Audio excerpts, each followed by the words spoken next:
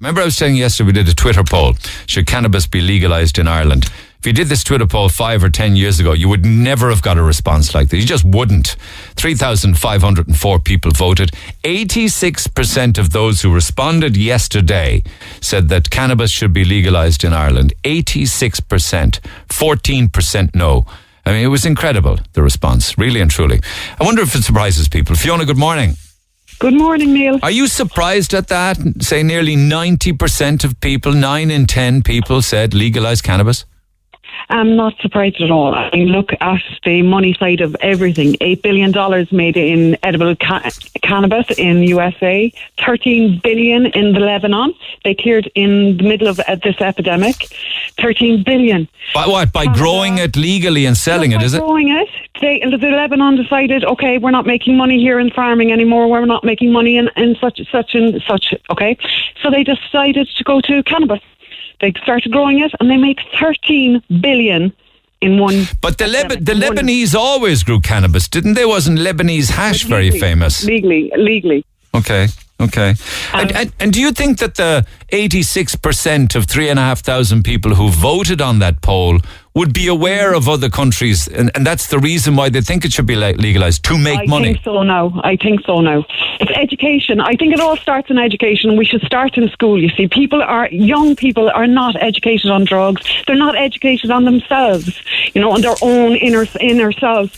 So they don't know what love feels like. They don't know what peace feels like. And then they go for drugs later on in life to get out of things, get out of their minds, if they have an issue. But on that basis alone, why should we legalise any drugs then if they end up as teenagers getting out of their mind? Why give it to people who are criminals to deal to our children? Like the 70 kilos that came in through Ringaskiddy the other day, is it? In the boot of a car. Yeah. I thought it was 1.8 million, but maybe that was this morning. No, I'm talking about 70 kilo weight. I'm talking about weight. Okay, sorry, yeah. I thought it was 1.8 million, but in Ringaskiddy, and there was one in Dublin this morning, I think another million. It's been coming in. We know it's been coming in for years. What the epidemic has done, it has shown us how much they can catch when they're not out in the streets picking up drunks from after a night out. Do you get me? Yeah, I know. So now the guards are able to concentrate on their real jobs. And they have human traffickers. They caught, everything. What would drug dealers move on to though if it was legalised? Have you given that any thought?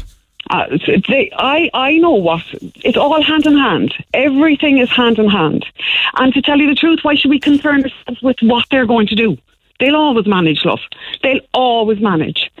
People like that, they have minds. They have brilliant minds. They've absolutely fantastic minds, but they're not educated from the very start. It's our schools. Yeah. One of the areas, of course, that many people talk about regarding cannabis is for pain management. Yeah. Oh, yes. Yes. And that's one of I was watching some of the texts come in on it over the past few days, and there's people who are using and smoking or taking cannabis in different forms to manage pain, whether it's chronic back pain, arthritic pain, issues like that. Yes. How often would you smoke? Me, I don't smoke, love. I don't smoke. I meditate for my peace. Oh, so you don't use cannabis? You just have an opinion on it, but are not using it? Oh, yes. But I'm not saying I didn't. For a time of my life, I did, and it was fantastic. It got me. No painkillers, no any of these things, and I've had major accidents, Neil. I drove off the side of a cliff. So I've had major. What? How did that happen? I was getting away from 3 men who were attacking me, and a woman, Polish, and here in this country, the Blarney Guards, and I took the wrong road trying to escape, and I went off a cliff. Anyway, back. So education in school is the most important thing. And yes, kids go to drugs for pain relief, to feel happy, to feel emotions, heartache and all this to go away. Whereas if we meditate, or even if they smoke cannabis, it decalcifies the pineal gland, which is another really good thing. And why is everyone trusting a mixture of chemicals in a tablet to heal their body? Interesting text on this. Definitely. Prohibition doesn't work and leads to more organised crime. It allows kids to access it easier because you don't need an ID to purchase from a dealer if it was legalised. The tax revenue alone would be reason enough, let alone the amount of jobs it would create if we were cultivating and growing our own. The Gardaí then could focus on more crimes and other crimes that go by the wayside in our country, and our prisons would not be full of non-violent offenders. If alcohol is legal, so should be cannabis. Perfect. I think alcohol is the worst thing that we've ever taxed and brought into the world. I actually do believe that alcohol, if we don't train our kids even in school about alcohol, we don't train our kids about money, we don't train our kids about sex, we don't train our kids about drugs, consciousness classes, yoga, health. We start numbing their brains when they hit school at 4. One final question for you, and thank you for your input. What happens then if people start on cannabis and then move on to ecstasy and opioids and prescription medication? Because I have spoken with people for years that have just done that. Mm-hmm. But is it that the person that you're speaking to or the people that you're speaking to have major issues, and turning to drugs for a way out? No, some of them just wanted to be part of the gang and be cool. They came from lovely homes and they had no issues in their lives. They got fed up with cannabis, or they had cannabis. Actually, interestingly, a lot of them would have had drink at the same time, and they say that lowered their inhibitions as well, and then moved on and experimented with other drugs. Yes, because I don't believe that, Neil. I believe those people who are saying that haven't actually sat and looked in the mirror. Why do they need to look in the mirror? Because you don't turn to drink for happiness and joy. You turn to drink because you're either bullied into it, or it's easier to go along with your friends, or, it's those situations. If people actually sat and taught people what this does to the body, what this does to your soul, what advantages are there with this if you do this in life. So why did you give it up then? Why did I give it up? Because I started meditating. And meditation, when you go to the bliss level that I can get to, you don't need anything to bring love into your life. The feelings I get, I buzz off it 24/7. If I start in the morning like this, then I'm like this all day long. Did you meditate this morning? Yes, I did. Just before you rang. Good for you. And it puts you in a happy place for the day. Oh, dear God, I have to do it. I have to do it because I have to be caring and I have to speak kind to most people every day. And I speak to a lot of people and I love it. I love helping people. But I do think that we, as a Cork now, just back to Cork, we seriously need an injection of cash. We seriously need, and this could do it like this, if people just woke up to the fact that it's not evil. It comes from the ground.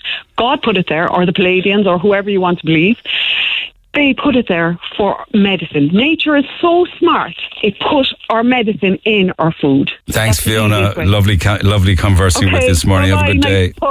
You too. Leash says, of course it should be legalised. It's a natural herb that was put on the earth for a reason.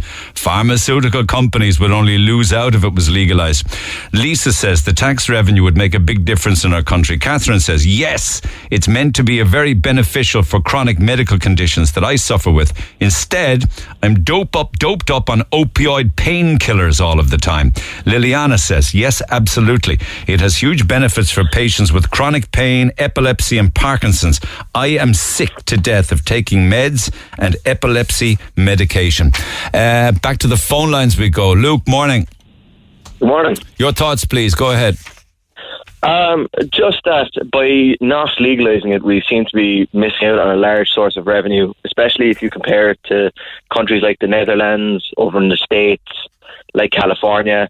And I mean, it's already here. You know, it's already in the country.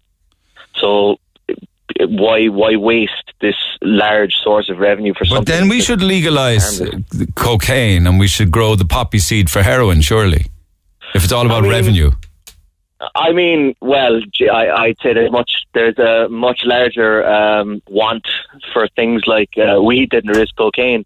But even in countries like Portugal, where these things are decriminalised, even as opposed to being legalised, you know, I mean, the fact of the matter is, like things like weed especially, they're very accessible. They're already here, and they're, for the most part, harmless, as opposed to Class A's like heroin and cocaine, which can cause much more problems to the body.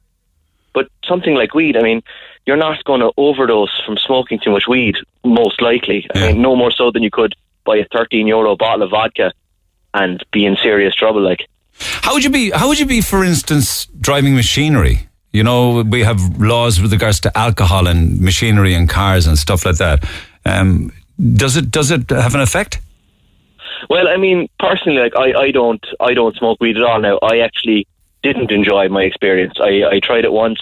It wasn't for me. But I also drank a bottle of gin before, and it wasn't for me. I didn't like how I was drunk from gin. You didn't drink a whole bottle of it, did you? No, but like, I mean, I didn't smoke a kilo of weed either. Like, you just didn't. Okay, you didn't. You neither liked the alcohol nor the. Yeah. I didn't love it, so I didn't do it again. But there are laws in place that prevent us from drink driving. There's a certain limit you can have in your body. Why not do the same with cannabis? Well, that's what I'm asking. Would it, like, if you smoked, I don't know, but if you smoked too many joints, would you be liable to crash? I just any more so than if you took anything that alters your state of mind. Too many codeine tablets. Correct. Yeah. Can't operate machinery. Because it would slow down your reaction time. So so one of the only things that would need to be worked out would be how you would allow the legalization of cannabis and incorporate it into the laws of the country regarding driving, going to work, being on top of your game. Pretty much. If you were a surgeon in a theatre kind of thing, you know what I mean. You wouldn't go in toked up like you wouldn't go in drunk. Exactly. Yeah. I can't go to work after 2 or 3 pints, and I wouldn't either, because it might alter how I perform in my job, So a lot of people then you're amongst them. You're coming back to this is a huge source of revenue for the state. Yeah. Good man. All right, appreciate that.